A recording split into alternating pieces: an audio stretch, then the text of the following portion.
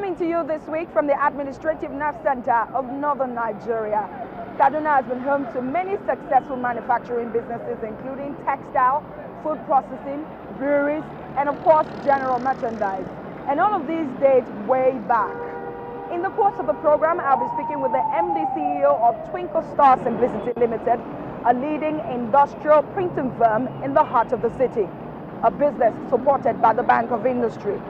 It talks to us about how his business is riding on the tide of high demand and his dream to establish a polyvinyl chloride extrusion factory in order to be able to reduce the biting effect of a dwindling naira on an industry that imports 80% of its raw materials. If we have that kind of factory here, first of all, $8 billion will not go out from Nigeria anymore.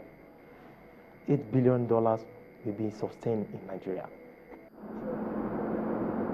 And then we head to Owodeyewa in Ogun State, southwest Nigeria, where local cassava farmers are also benefiting from the funds provided by the Bank of Industry, thereby empowering the women and creating jobs in the community.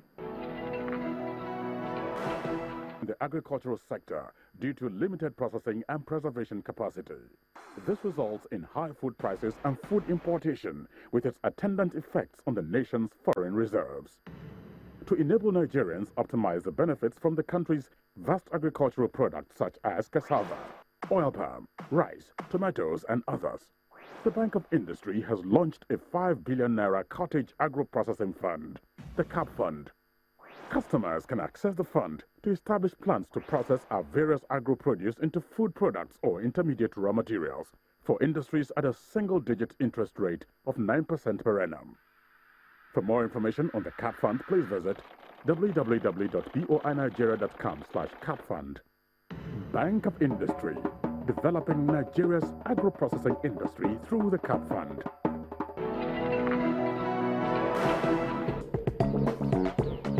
Twinkle Star Simplicity Limited is an indigenous company in Kaduna, north-central Nigeria. It operates as a printing servicing firm with diverse competence in large format printing, such as flex, branding, heat transfers to mug, shirt, cap, customized and general paper printing. Twinkle Star started out in 2004 as a computer assembling company and later veered into printing in 2012. Taking advantage of the supply gap for quality large format printing in the north. When we came into this business, it was just only 2 companies that were into this business. And we had it to be an opportunity for us to make a wider input. First of all, because it's a new technology, we came to Lagos, had some training, for instance, in a company for almost 3 months before we ventured buying the machines. And as a matter of fact, we found out that in the north, we were not having a lot of people that was into this business. And because we were in digital technical inclined, we needed to venture into it. Instead of people going from the north to Lagos to do the digital print, we could harvest them here. The market was okay. People really needed print because we were already going from the analog to the digital. So as a matter of fact, there were markets, but because of the accessibility of the machines and the consumables, people were unable to venture into it because it takes a lot of technicality. So actually there was market on it. And to succeed in the new printing industry, print professionals now require new knowledge, skills, and funding. We approached the Bank of Industry and they told us to bring our proposal, and which we did. Before the BOI came, we were virtually doing nothing.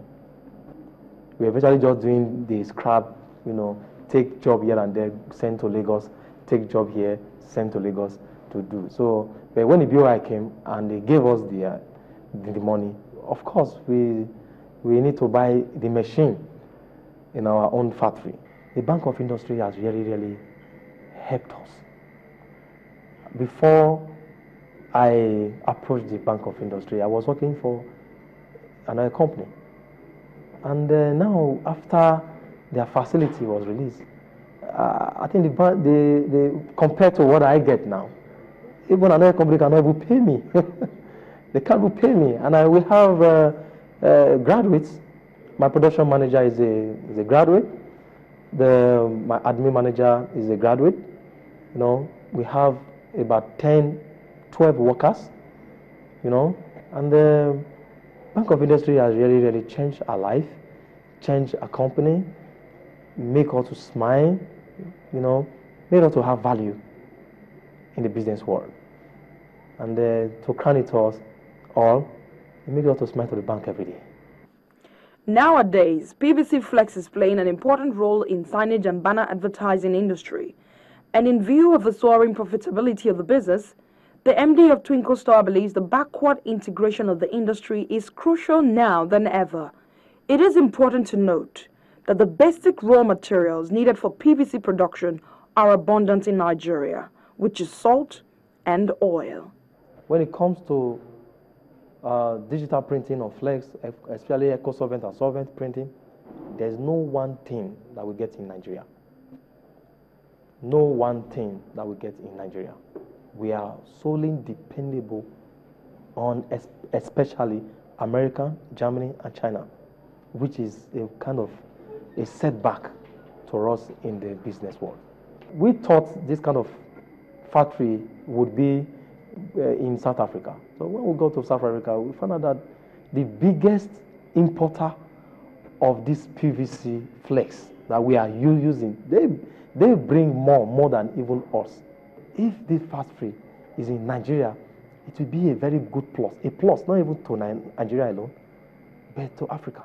Here is basically what large format digital printing entails.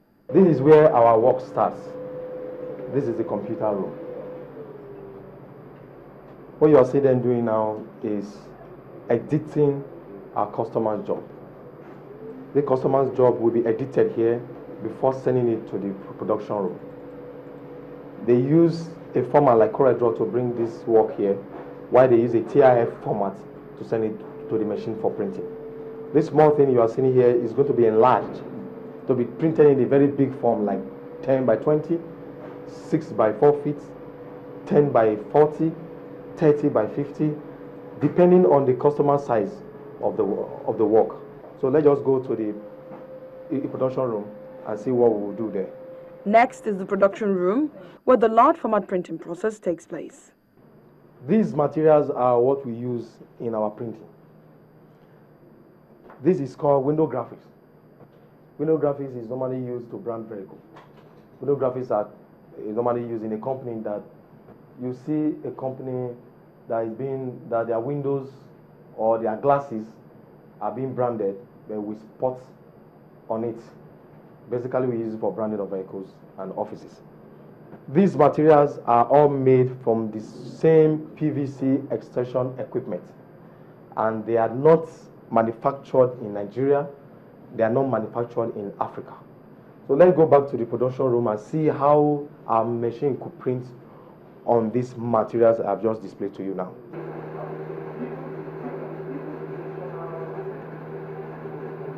This is where the small graphics you see in the computer are being blown into the large format. This is a 6 feet printing machine that prints anything that has to do with 6 feet breadth with infinity length. And this is the other printer that prints 10 feet breadth and infinity length. They are all imported from China. This is our ink, branded in our name. And what we are seeing them doing now is, this is the ripping computer. What he's trying to do now is to rip this job into the memory of this printer so that the printer could assess what has been brought from the computer room to be in a finished printing process. At the back, that is where we put the ink that we are using. The ink is called eco-solvent ink. It doesn't have any effect in human system. So, because that is the reason why we are using it. Like this one that you are seeing now, it could print up to 10 feet by 20 feet. Using that, what you see on the street for the billboards, for the billboard, the signboard, the political billboards that you are seeing on all the streets. This is the machine that does that. Why this one is used to print the indoor printing, that you see in every of these companies. The same thing that the other computer do, it's what this one does too. They are all doing the same thing, but just that computer is feeding this printer its data, while this computer is feeding this printer the data that he will receive in printing all this job.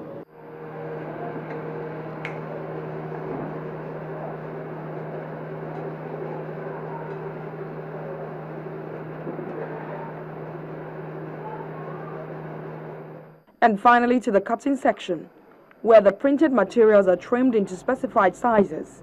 Mr. Asemota is very optimistic about the future of the business and the printing industry in Nigeria as a whole. After the printing, we need to cut. But before we do the cutting, let me introduce you to the future of this printing industry. As I told you, 80% of what we use in printing in Nigeria and Africa as a whole are imported from Germany, from America, and from Asia. And as a matter of fact, we can cut those things by setting up a PVC extrusion factory that will produce this material so that over $8 million that leaves the shore of this country will remain within. And as a matter of fact, so that other African countries who they are into big printing and do not have this thing, but also rely on the importation, will face Nigeria from buying these things. So like what I was saying, this is the PVC extrusion equipment. This is the auto mixing system. This is where all the chemicals are being mixed. And I have to tell you, these chemicals are found here in Nigeria. If we set up this factory in Nigeria, we hope to employ over 2,500 graduates and over 5,000 multiplying effect business that will be attached to this factory. And above all other African countries will be looking onto Nigeria to buying this thing because of the timing, because of the price, and because of the importation from the Europe or the Asia. So Nigeria will become a hub in exporting these materials.